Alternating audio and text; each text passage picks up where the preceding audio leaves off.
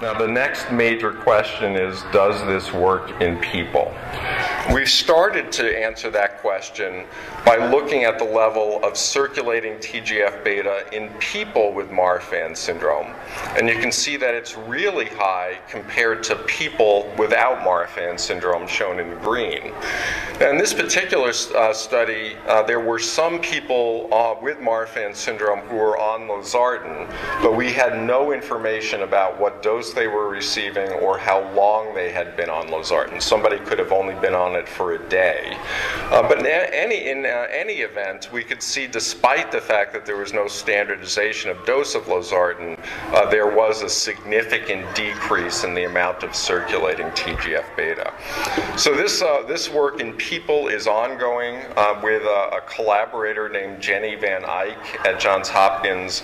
We're now answering whether the circulating level of TGF-beta is going to be a good prognostic marker in people with Marfan syndrome. And importantly, we're asking the question, is it a good marker for people with Loeys-Dietz syndrome? So again, we're building from our experience with Marfan syndrome. So, there is a lot of controversy out there. Some doctors are pounding the table and saying ACE inhibitors are better. Others are saying no, angiotensin receptor blockers like losartan are better. And we felt that we really needed to answer this question. We would have some people argued ACE inhibitors are better because this type 2 pathway is not really protective, that we're way off base. We're arguing that losartan is better because it's stimulating signaling through this protective pathway. And up until this point, it's just been people arguing across the table without any information. So we decided that we're going to answer this question. And the way that we answered the question was something that, again, we can do in mice and not in people. We simply eliminated the gene for the AT2 receptor. So these mice no longer make any of that receptor in their body. Our prediction is that those mice would do worse because they're lacking a protective pathway. The alternative view was that they would do better. So we could now answer the question. And the answer is that they do worse. So here in dark red, I'm showing you Marfan mice that lack the AT2 receptor versus in light red, Marfan mice that retain this signaling pathway.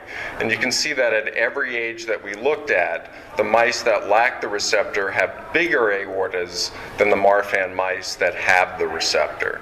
So that let us know that this is our friend, that we need to protect that side of the signaling pathway, and therefore angiotensin receptor blockers should do better. We went on to look at the aortic wall in mice, Marfan mice that either had the receptor or that were lacking the receptor, called a knockout of the receptor. And you can see that their aortic wall looks much worse than Marfan mice that retain this protective receptor. We quantified this and showed that the Marfan mice lacking the receptor had worse architecture of their aortic wall. If someone looked at it, they said that looks bad. And we also found that the amount of elastic fibers was decreased compared to Marfan mice that kept this receptor. We then went on to do the most clinically relevant way of answering this question. We either treated our mice with high doses of the ACE inhibitor called enalapril or the angiotensin receptor blocker losartan, and we asked which did better. And the answer was that losartan, now at the doses that we're using in mice, caused the aorta to get smaller over time. It's actually shrinking. Whereas in mice that received the ACE inhibitor enalapril, you still saw that they had very big aortas, so it wasn't doing the job. Finally, we asked whether this AT2 receptor is actually needed for losartan to have its effect. Does it only need to block this side of the pathway, or does it actually need to stimulate this other side of the pathway? And the answer is that it is needed. If you knock out this AT2 receptor, losartan loses much of its protective effect. So I think that based upon this, we're on pretty firm ground to say that angiotensin receptor blockers like losartan are better than ACE inhibitors. And in fact, they shouldn't even be given along with ACE inhibitors. You need this pathway to be intact, so you don't want to block it. We looked at our mice that lacked this AT2 receptor and found that they died much more quickly from aortic rupture. So again, driving home the message that not every blood pressure medication is equivalent. Don't let your doctor say, oh, they're all the same, we'll just pick this one. Have them look at the data, challenge them to prove to you that they're putting you on the best medication. So I'll skip that. So what about the mitral valve? The mitral valve is the valve on the left side of the heart between the upper collecting chamber and the lower pumping chamber. In people with Marfan syndrome, just like people with Loeys-Dietz syndrome, this valve can get thick, it can get floppy, and it can start to leak. And if it leaks very badly, it can put so much strain on the heart that the heart can't keep up with the extra work that you're asking it to do. So initially, we didn't have a good way of monitoring the mitral valve.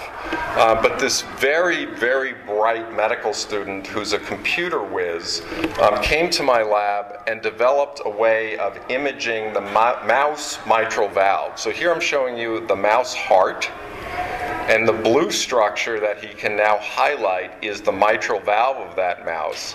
He can then remove that mitral valve from this image and show it to you just isolated. And this is a normal mitral valve. We're going to go back a second and have it move again. You can see that the normal mitral valve is this very nice, thin structure. Whereas when we looked at our mice with Marfan syndrome, you can see that the valve is really thick, it's folding in on itself, it looks very, very abnormal and actually leaks. So now we had a way of asking, does our treatment make a difference to the mitral valve by measuring the volume of this isolated mitral valve? And what we found in our Marfan mice, shown in red, is that their mitral valve is twice the size of a normal mitral valve, shown in green, and that even if we started losartan after birth, by a few months after treatment, the mitral valve is much more normal in size and greatly improved in function. So losartan, the answer in our mice again, is that it's also able to address the mitral valve. We're starting to ask, what does TGF-beta do? Why is it bad?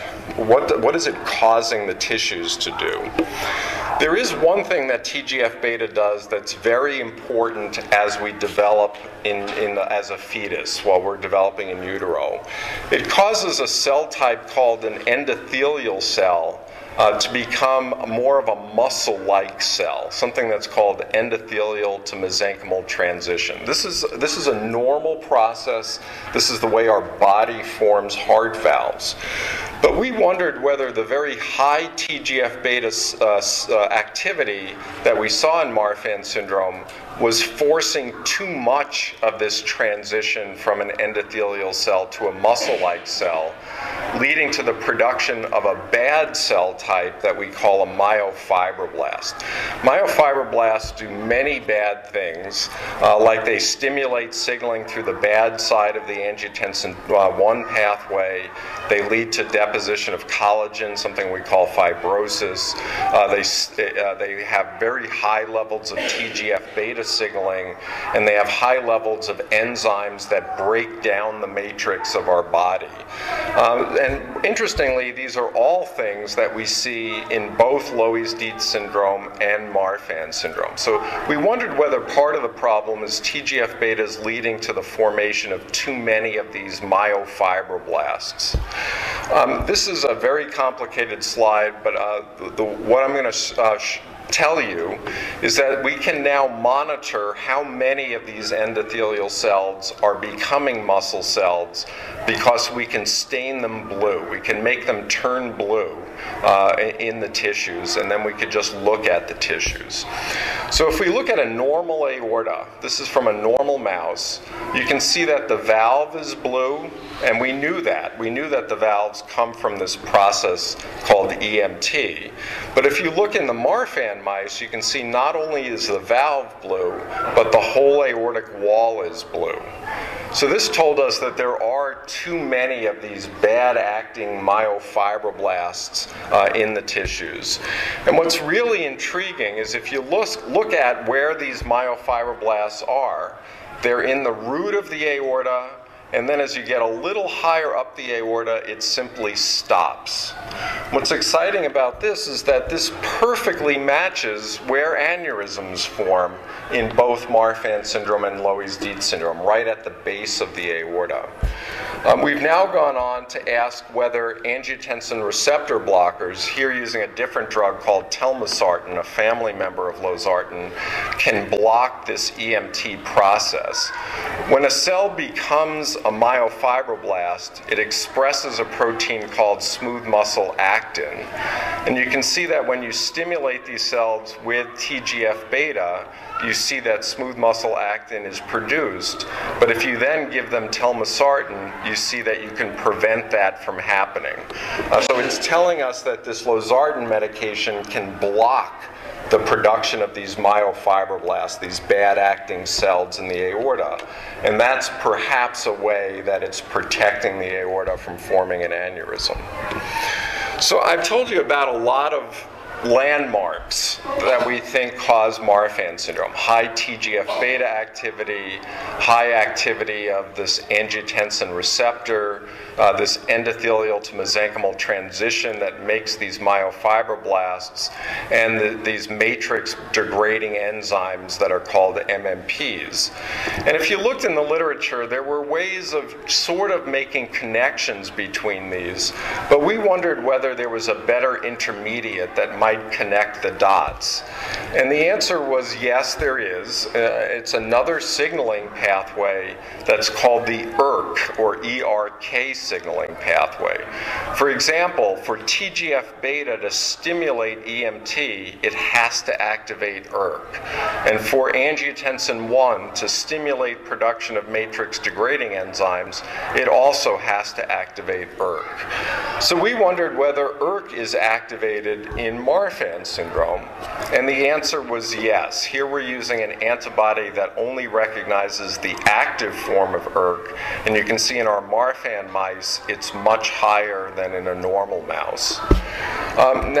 We do know that blocking TGF-beta with an antibody is enough to prevent the aorta from getting big. So that let us know that if ERK is important, it must somehow relate to TGF-beta. TGF-beta is still part of the story. And there is a way to explain that. We know that activated TGF-beta receptors have the ability to activate this ERK molecule.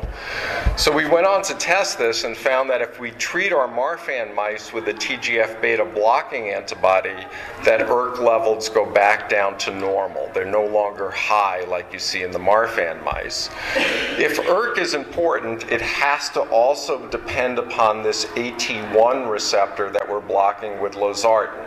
That's a foundation finding. And that's true also. If you treat the Marfan mice with losartan, the ERK levels go way down. The activated ERK levels go way down. So we've also found that our old friend, our protective pathway, the AT2 pathway, normally inhibits this ERK pathway. So it's all adding up that ERK is an important intermediate in everything that I've told you about. I'm going to just skip these for a second. We found that ERK activation parallels our treatment effect. So losartan, that causes the aorta to shrink over time, turns ERK off, whereas the ACE inhibitor enalapril that didn't have any protective effect doesn't even touch this ERK signaling cascade.